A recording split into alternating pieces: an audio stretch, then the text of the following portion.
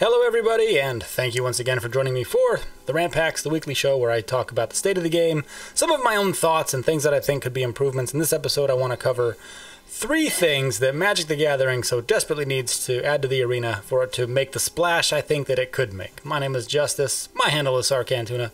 Make sure you subscribe for more content like this. I do deck techs, I do all the events. I try and draft about once a week, like a real draft or a ranked draft. Sometimes they do a draft event that's a little bit janky, like this most recent Omniscience draft was a little fun.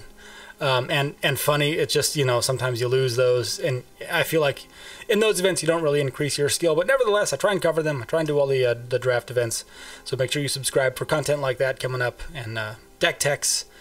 And here, Ravnica Allegiance, I'm going to open up these packs. I'm all free to play also, and for me I think that's an important angle to discuss. So today I want to talk about 3 things that Magic the Gathering, the arena specifically, needs to add to its lineup in order for it to be a successful game.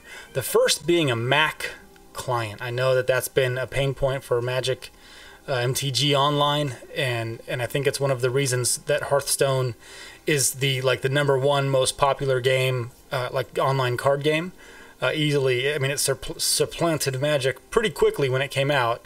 But I don't think it was any specific design element other than the accessibility of it. I mean, you could get it on PC, on Mac, on tablet initially right away, and it wasn't released to iPhone until later, and like iPhone, Android phones, like mobile phones, right? And I think one of the reasons why Hearthstone was more successful initially was its accessibility. Magic the Arena needs to do that. They need to have a Mac client.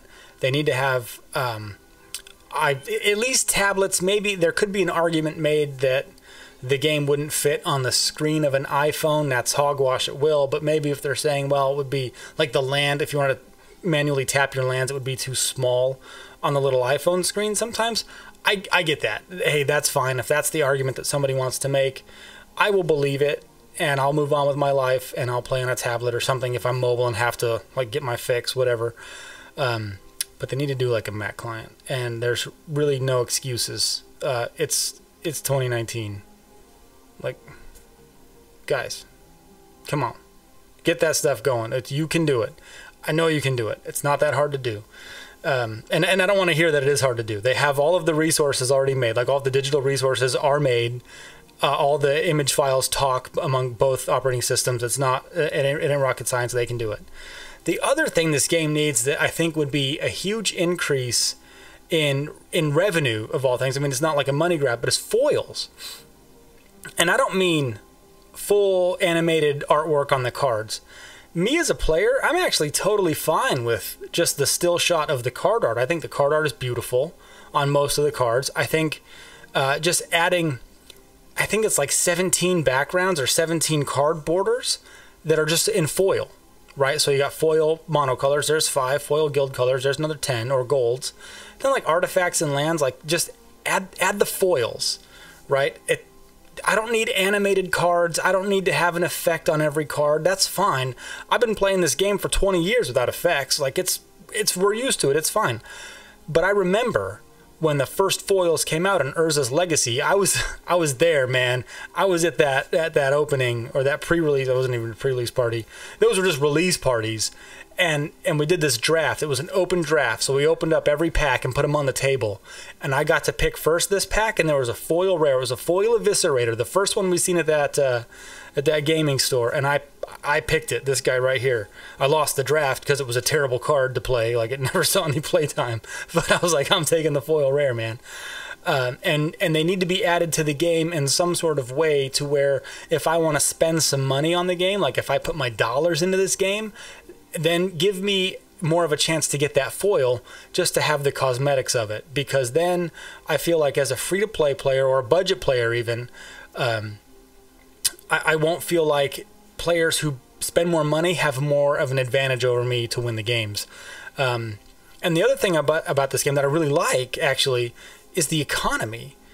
As a free-to-play player, I hit Mythic last season. On pace to hit it again this season pretty quickly. It's, as of the recording of this video, it's the 11th of March. It should go live hopefully tomorrow, so the 12th of March. I should be Diamond tier 2, if with any luck. So I should be able to hit Mythic again pretty quickly in this month and then play into Mythic a little bit at the end of the month. So I'm not even too upset about the ladder system for free-to-play. The land bases are kind of bugging me. You know, I don't have all the lands for the deck colors that I want, but eventually I should get there with my 3 weekly packs. I am going to save up my gold. I could probably buy some. I mean, if I wanted to spend my gold on packs now, I could, but I think it's smarter to save my money. So as a free-to-play budget player, I'm good with the economy orders. I love it. And I've been doing, I know I brought this up last week, I think, or maybe 2 weeks ago, but I was like comparing this game to Hearthstone, like the ladder climb specifically. But man, it took me like 3 days to get bored of Hearthstone again. It is not a fun game. It's just boring. It's so linear. It's so like drab is the only thing I could think of to describe it. It's not very interesting. It is not very creative at all. If you want to play competitively, you're going to fit into one of a couple of decks, and I think that's it. You know, maybe 6 or 7. And for a game where there's 9 classes, that's unacceptable. Any one of those 9 classes should be able to put up a pretty good fight. You just don't see a lot of shamans because it's weird, but you can never change your hero power in that game. And I think the creativity that Magic brings, even with the Mana Screw, is a whole lot better than anything that Hearthstone or any of their digital card games. I've been playing a few of their digital card games, and this one's one of the best. I think there's an argument to be made for games like Elder Scrolls Legends. That game's pretty interesting too, except the updates are not as frequent. I don't mean updates like digitally, like bug fixes. I mean content updates. Like, where's the cards, man? Like, we need. The whole beauty of Magic is that they built it so they could go anywhere. They could go to a plane in Magic where there's aliens and spaceships, and all of us would buy it. Like hook, line, and sinker, we're just instantly there. Like, oh yeah, they're going to like the Mars plane. Cool, right on.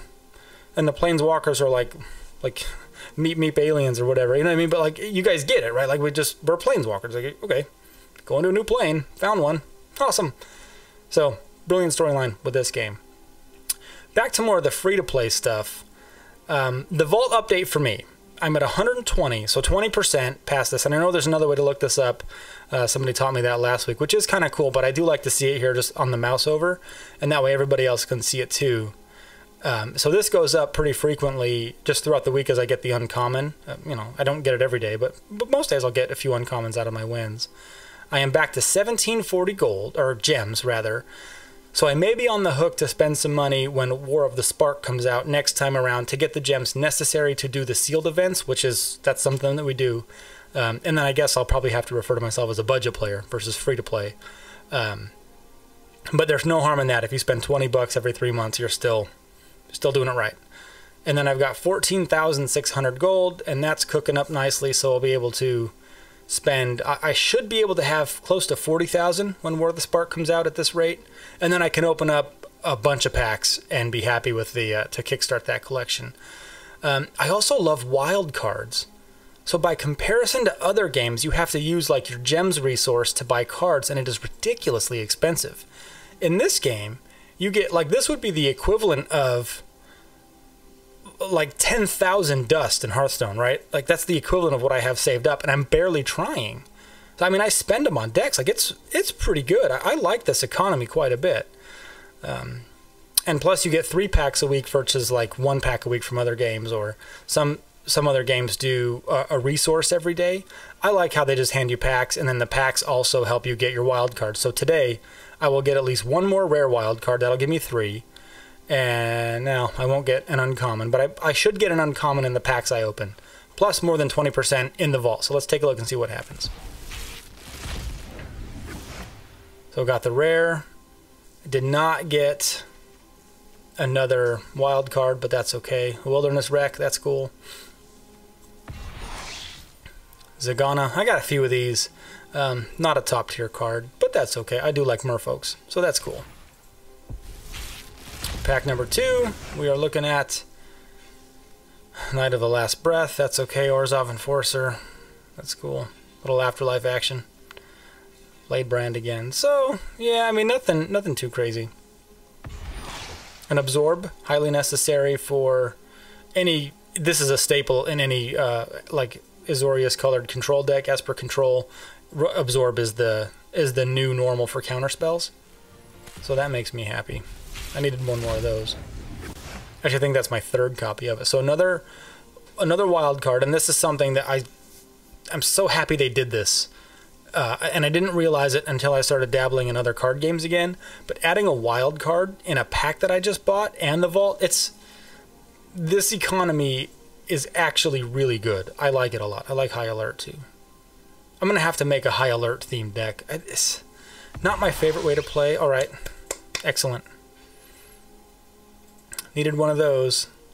This would have gone in my Afterlife deck I just did if I had it. But obviously this is going to be a very strong game-winning card when it comes in on turn 6 if you have any tokens. Now they're 2/2s.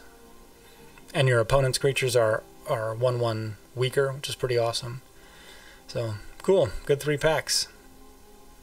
Thanks, Wizards. So now let's check the vault progress. So we had 120, and we're at 122. So 2%, that's pretty weak, actually. So, but it does grow. It grew about 10 to 12% over the course of the last week, which I'm not too upset about. I kind of like the speed with which it grows.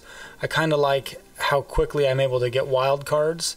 I got one common and only one rare out of these 3 packs, but for the most part in 3 packs you'll get about 2 commons and an uncommon. Obviously I needed all those uncommons though, so I'm pretty happy with the way my collection is growing. And just to give us a quick update on the collection for Ravnica Allegiance, I almost have the full set. So if we look at Allegiance, collected and not collected, almost every page is filled out, at least as a one-up. Like I could use 2 more Tithe Takers. This is a very strong, not just mono white, but even in like decks that run white now. Like I mean, this could go in Boros, it could go in Selesnya for sure. Every deck running white could run Tithe Taker. I don't have any Angels of Grace yet, so when those come, they come. Not really worried about it. Not really making a deck out of Angel of Grace just yet. I don't have any Skatewing Spies, and my theory is, yeah, I could make them just for the completism of the thing, but I'm not going to make them just yet because I'm still opening packs of Allegiance. You know what I mean? So as long as they're going to hand me 3 weekly packs of this set, I'm not going to make any uncommons or commons unnecessarily.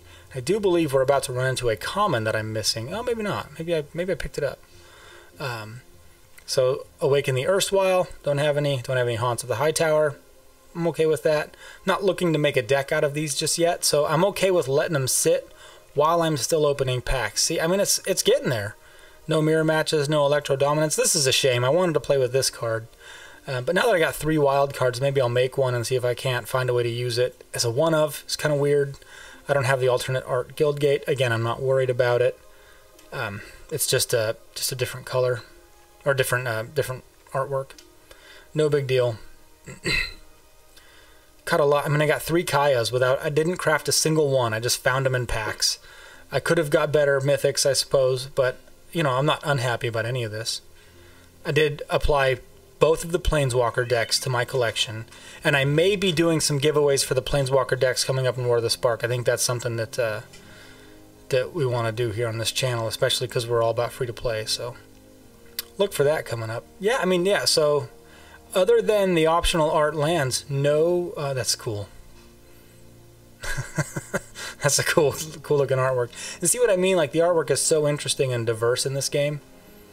It's just awesome. So yeah, there's the collection. It's coming along. This infuriates me. I haven't got a single Gate Colossus. Like, why not? I could make them though, and it might be time to make some Gate Colossuses and put together a Gate deck.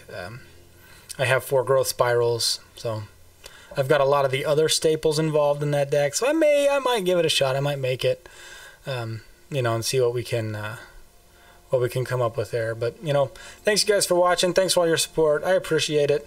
Let me know what you think in the comments. If you're still with me, do remember to subscribe for more content like this. Like I said, I do this, I do deck techs, I do it all. Thanks so much. Have a good one.